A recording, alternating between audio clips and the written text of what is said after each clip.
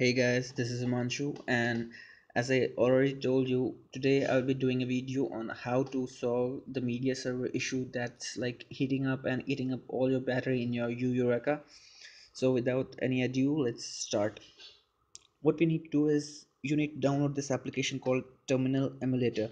It's free on Google Play Store, and like you can basically use the terminal window in your cell phone without any requirements of a PC or a desktop at all. So the basic requirements for this is you need to be rooted, and if um, you see media server running here instead of screen, you see media server. My media server is at 8% because I have already solved this issue using this method. If you see media server eating up all of your battery up to 33-50% more than that, then this is definitely going to be of help to you. What you need to do is you need to go to terminal emulator, you need to be rooted, and you just need to type in SU stands for super user. You press enter, you get a hash sign there, you see it. That stands for the super user privileges that you have already been granted. Now now you to know that which is that process that is means using up most of the processing time of your CPU, and we specifically know that it's media server. So what we're going to do is like we're going to use the top command. By using the top command, you get to know which are those processes that are using your CPU the most. So top grep space media,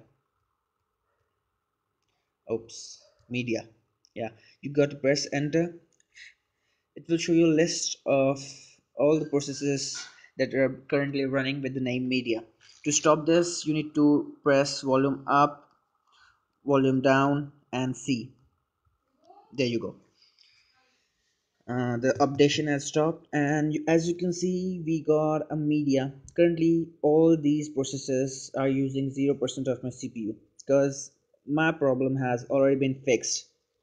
You get that? My customer problem hasn't fixed. I don't see any CPU usage in the like first or second or third, anything like that. If media server is like eating up all your battery, it's showing it's using up 50 to 60% of your CPU usage. It will be shown here, alright? You get to remember that. It will be shown here. Now, once you get to know which is that process, you will see media underscore rw, this process. This is the process that you need to get a list of files that this process has stuck on. So for that, we're gonna type in list of lsof space grep space media underscore rw, and then we got to press enter. It will show you the names of the processes which like this process can or like got stuck on. If you're facing a problem, you're definitely going to see the name of the file which your server has stopped or stuck on.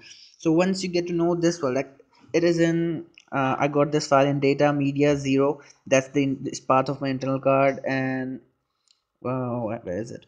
I've got this folder path in my external SD card where I've kept this file, and this shows that the media server is stuck on this file. It is currently processing this file because it's there in my it is playing, so it is there in my RAM. It is processing on it, so it's showing here.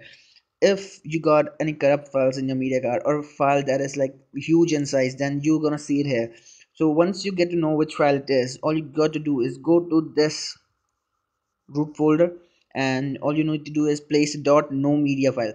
You can also delete that file, but if like that file is so important to you, you might prefer placing a dot no media file in there, so it would stop the media. It will tell the media server that there is no media file placed in that folder, and all you need to do is place that dot no media file. It's a blank text file named dot nomedia, and that's it.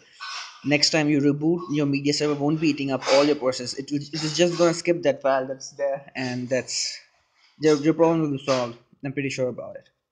Thanks for watching.